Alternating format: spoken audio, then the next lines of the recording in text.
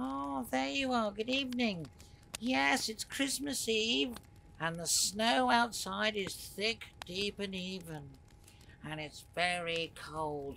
But I've bought myself a little present, a Christmas present for myself, and one for my employee, the useless Bob Cratchett.